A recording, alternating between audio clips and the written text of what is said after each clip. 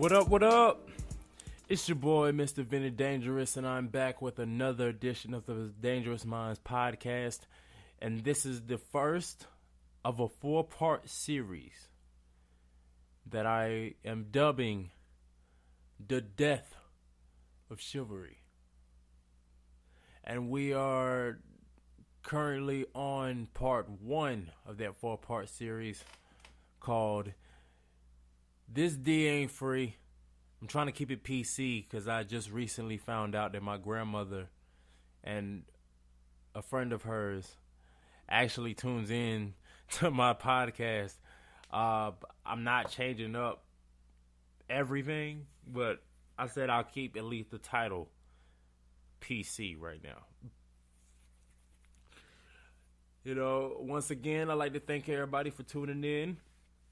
You know, follow the Instagram page. Tune in every week. Join the email list.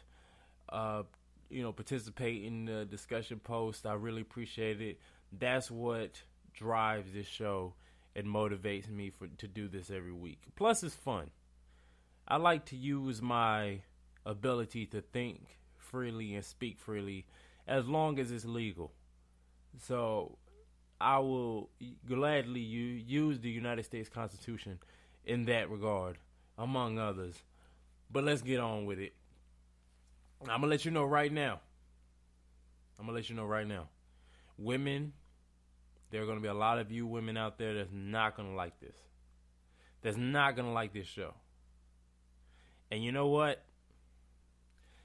When it comes to this shit right here, I don't care. I have a very interesting opinion on this conversation. Because I think that if you are a person, not just a woman, I'm not just going to put this on women, because there are people that feel this way. If you are a person that believes that gender roles should be completely erased, whether it's between a man and a woman, between a same-sex relationship, or when it comes to transgender and gender identity. If you feel like these things should be abolished in the society we live in today, but still expect chivalry to come from a man, you are a contradiction. That's how I feel. The great comedian Dave Chappelle, shout out to Dave Chappelle for his wonderful job he did on SNL. The only SNL episode that me and my dad, on separate occasions, but we watched it, the entire episode because of this man. First time I've ever done it. First time he's done it in a long time. And I'm a little sick, so it's going to be a lot of like sniffling and stuff. I'm not sick, just this weather, like this flip-flop North Carolina weather. 1 minute is warm, 1 minute is cold. It's really bothering my sinuses. So I apologize if a lot of little sniffling is in the microphone. But yeah, so I feel like you're a contradiction. I feel like you are a person that is in this weird-ass society we live in that wants all the good and can't take the bad. Now, when it comes to the feminist movement, I am with you 100% when it comes to women's rights with their body, women's rights in the workplace, and just women in general being seen on the same playing field as a man. But in this article I read in the Huffington Post by a woman named, hold on, let me, because I have my notes here and I thought it was right in front of me, but it wasn't. Okay, her name is Toria Sheffield. She wrote this article for the Huffington Post back in 2015. And she said, the article was called, "Dear Chivalry, Please Die and Stay Dead." Well, basically, I'm not going to go through everything she talked about in the article. But basically, she says that for women to achieve equal status in this society we live in, things like chivalry need to go. Because there's still an expectation that makes you sound like a hypocrite when it comes to how men and women react. And it's one of the things I've actually wanted to talk about for a long time. That's why I'm breaking it up into a 4-part series. Spoiler alert, this is not going to be something that's going to happen week to week. I'm not going to do this 4 parts for 4 weeks in a row.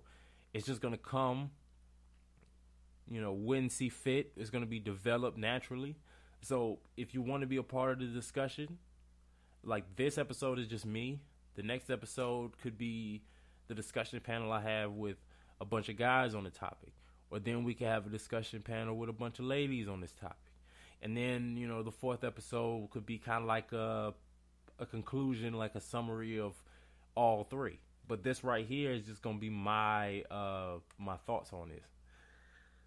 And, my personal opinion, because I've wanted to do this for a long time because I see it all the time. I see the same people that argue about how men are treated so differently, and women are treated so differently than men in society, and things are expected of women in the society by men, and their existence almost is defined by men, and then in the same breath expect certain things out of men that kind of contradict your whole argument on this, right?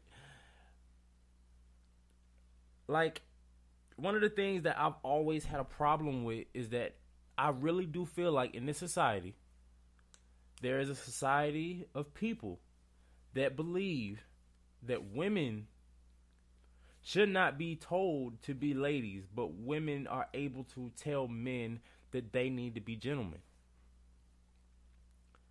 And that fucks with me really bad, because there's this little trigger in my head that's like, I'm starting to ask myself, why am I doing this?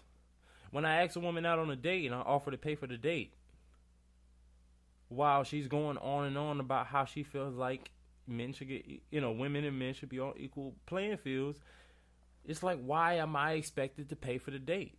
Why am I expected to hold the door for you? I'm not saying that I have a problem with doing these things in general, because I do them all the time.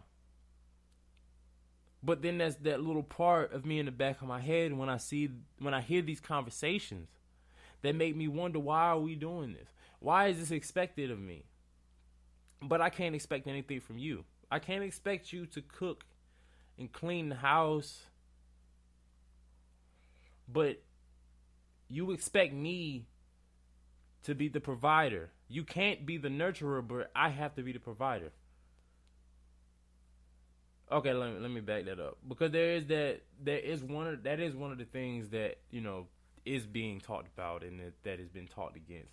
But there's still an expectation of a certain role that a man should take in the relationship. There's that. It's kind of defined and it's edged in stone and nobody's arguing against it. But then it's only argued against when it's in the conversation of, so you say a woman can't do this? But it's never discussed on, well, why do I have to do this? As a man, why do I have to be that guy? Why do I have to be nice to you when nice guys finish last? So this also was inspired by this video that I saw on Facebook. Funny video, but some real shit. These guys named All Deaf Digital. I shared it on Facebook. I saw it. I see their videos float all the time, but these 2 particular videos caught my eye. And I laughed. And then I shared it with a bunch of my female friends, female acquaintances, and they told me that guy was just being an asshole. All right, so I'm going to tell you the first one. The first one's a little older. I saw this way back, right? The guy, is there, him and his girl, it starts off with them sitting in the car, the whole video is them sitting in the car, and I guess the date is at the end of the date, and he's about to drop her off, and she's smiling, and she looked like she had a good time. She's like, well, she said it like, I had a really good time, and we should do this again sometime. And he flashed back to when she said that she liked it when he was brutally honest. I mean, not brutally honest, but she liked the fact that he was honest. So he was brutally honest at this point and said, you know how people, after a date say like, this is fun, we should do this again? Yeah, let's never do this again. And then he goes on about like basically he went on a date expecting to get the draws. Now, I did do an episode about consent, and one of the things we talked about with Worthy Women, shout out to Worthy Women. I appreciate y'all and I support y'all movement. They have the new Worthy clothing line out, apparel line out right now. I copped the shirt. They got shirts for men too. That's a cheap plug for them. Holler at them on Instagram, Worthy Women NC, all one word. Give them a shout out, support the movement, buy a t-shirt. It's, a cheap plug right there. But one of the things we did discuss on the topic of consent is when men ask a woman out expecting to get some draws and being upset. Now, on one level, it shouldn't be an expectation. I mean, maybe it's something that you hope for, but it shouldn't be an expectation. It shouldn't be the thought that I took you out, so I should, get the draws, like, automatically. That is not what I'm talking about here. In the back of your mind, though, when you take a woman out, you have a hope. It may not be specifically the draws, but maybe you're working towards a relationship or something of the sort. But whatever your intention was, and you don't reach that goal, you might be a little upset. I mean, it's kind of like when you go to the slot machines in Vegas. You put your quarters in, you would like to hit the jackpot, but you're not necessarily expecting to hit the jackpot.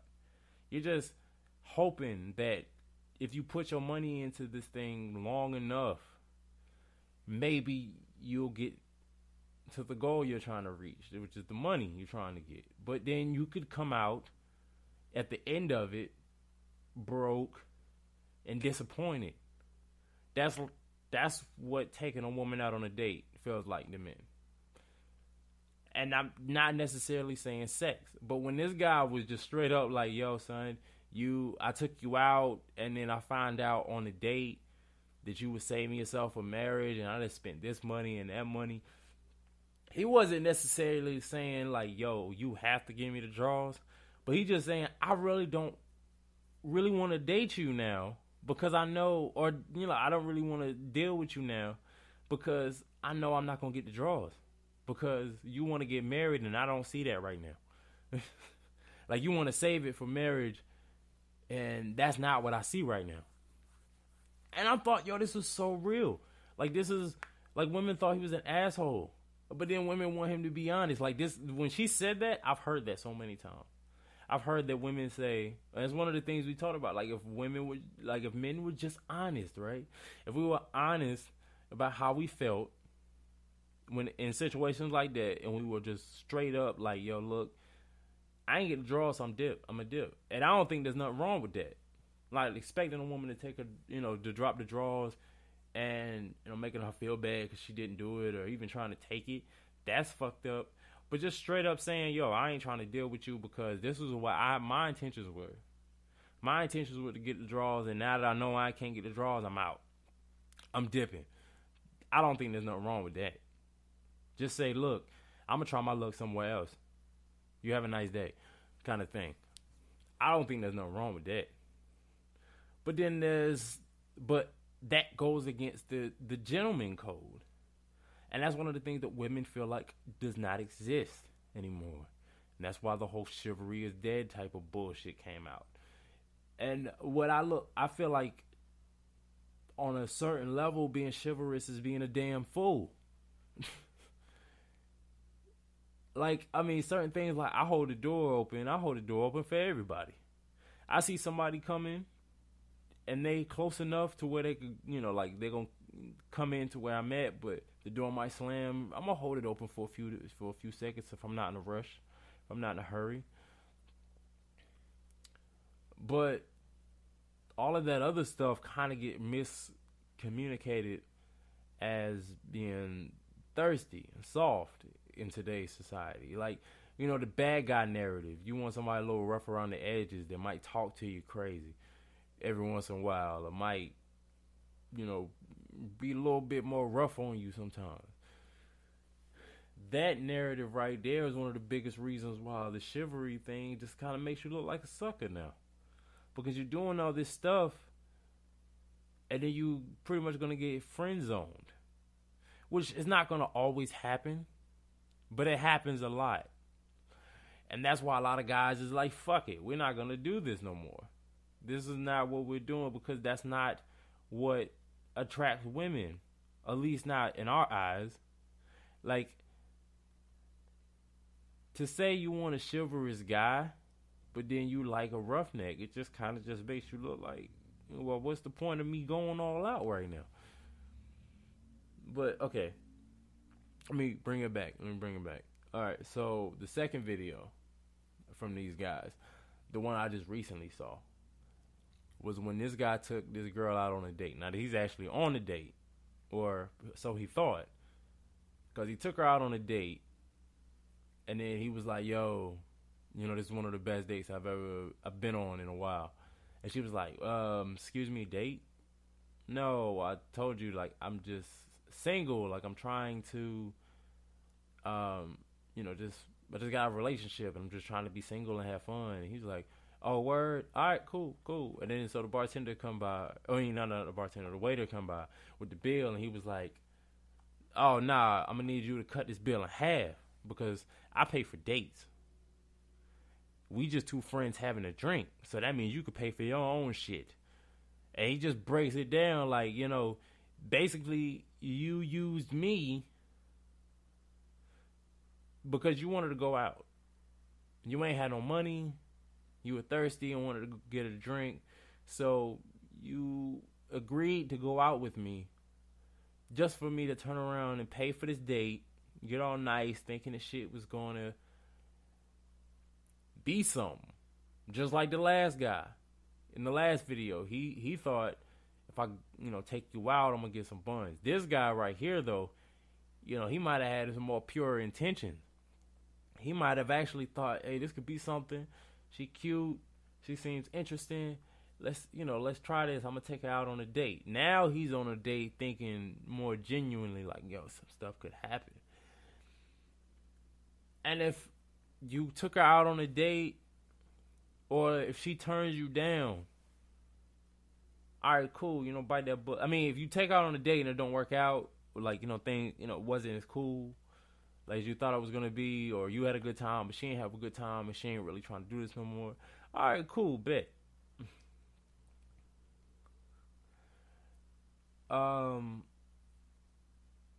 Just, take that L and move on. But for her to agree to go on a date, let him pay for everything just to turn around and say this wasn't a date, that's fucked up. So when he went off and was just like, yo, I got dressed for this shit, I look fly, she, got her back out, her titties out. Basically, it just felt like she was enticing the situation. Maybe not necessarily, but, it's just, the point is that she knew what she was doing. She knew that she was using a guy that had shown genuine interest in her and using that as a way to just get some free shit. Because if she was not interested in him, she should have just said nah. Or at least go out and offer to pay for your own shit. But it was an expectation that because he took her out, he was supposed to pay. He was supposed to pick up. He was supposed to make the move. He was supposed to pick her up, take her out, have a good time, throw his money around. But there was no expectation that was on her.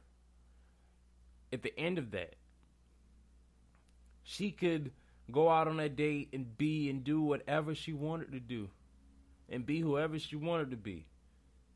He's on a date with her and she's not on a date with him. She's just getting some free shit. She's getting shown a good time. Even though she had no intentions of taking it anywhere.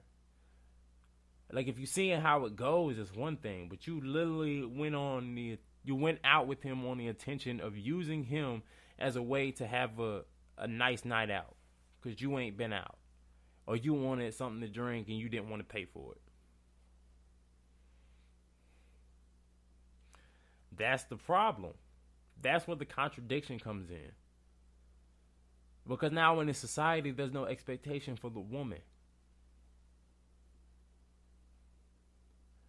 Like, there's a certain role you don't want to play no more. You don't want to be the one that is expected to cook and clean and do all this other stuff. Like, there's no woman's place.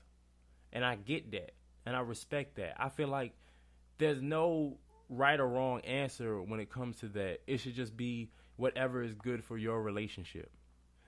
If you're in a relationship and you and your significant other, like y'all married or whatever, like y'all agree that you stay home and you watch the kids and cook and clean while he goes out and works, that's what y'all decide to do.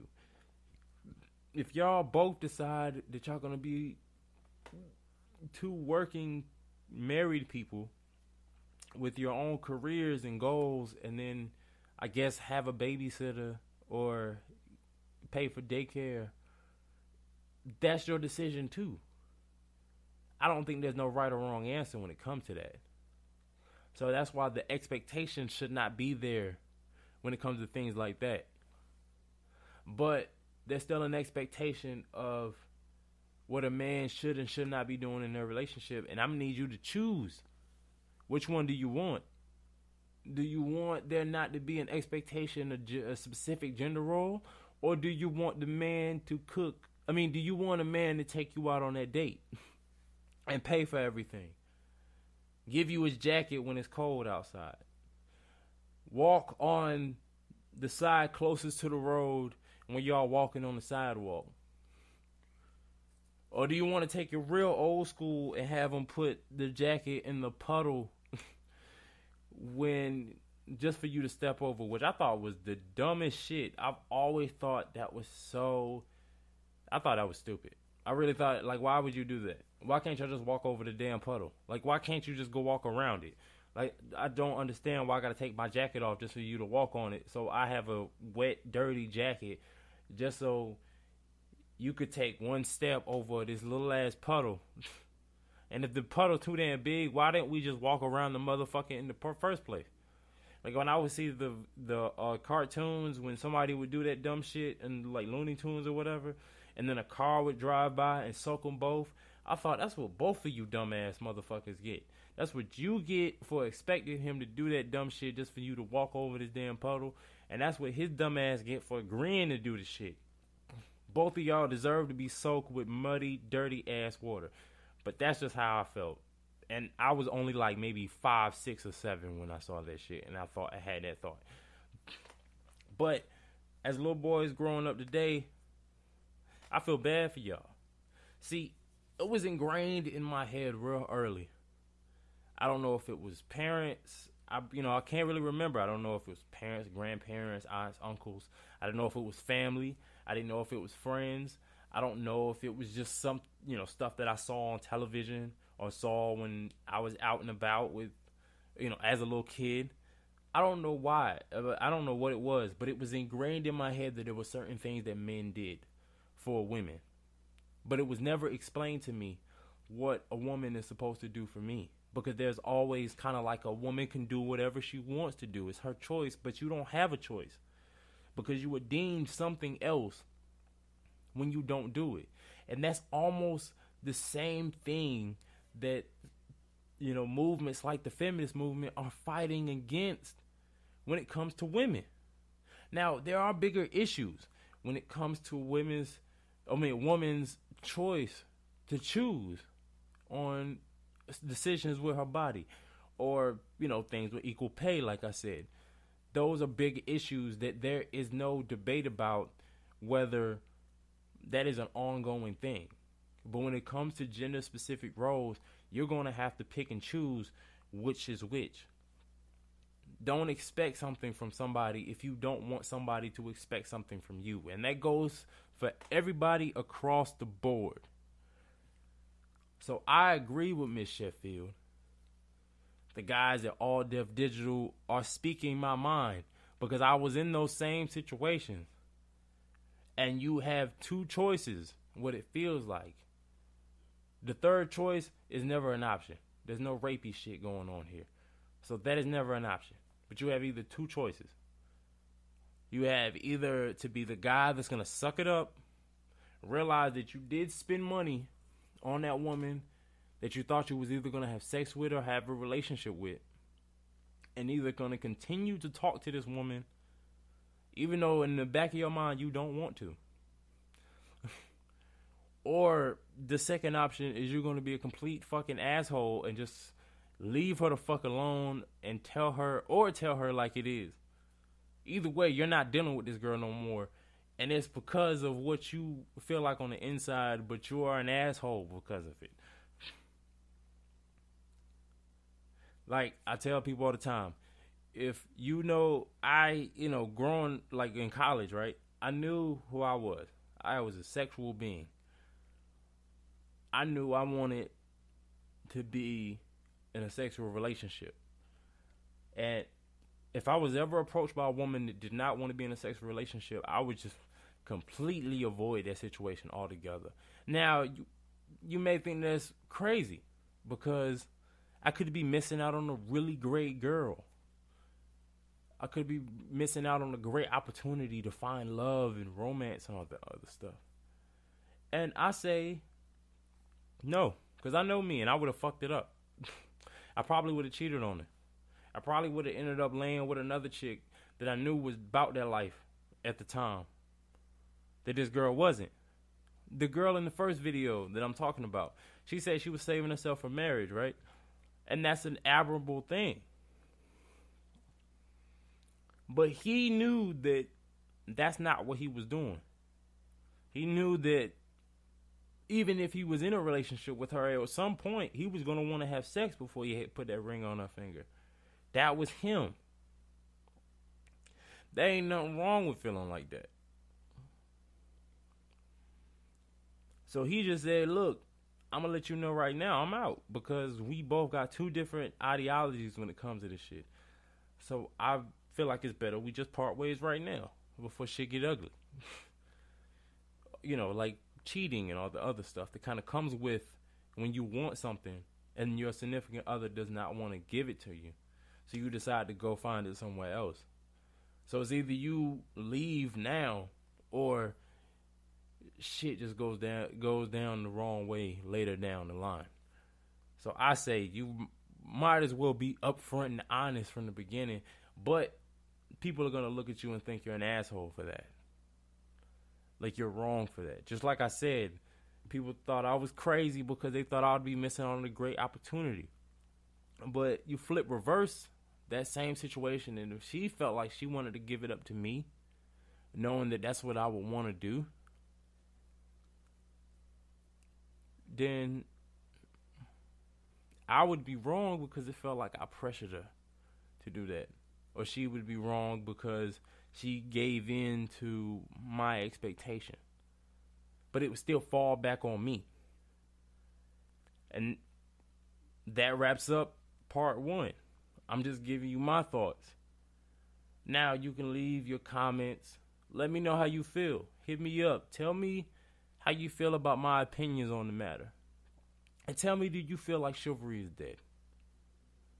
So until next time, it's your boy Vinnie-Dangerous. This has been part 1 of the death of chivalry. And I'll see you again soon.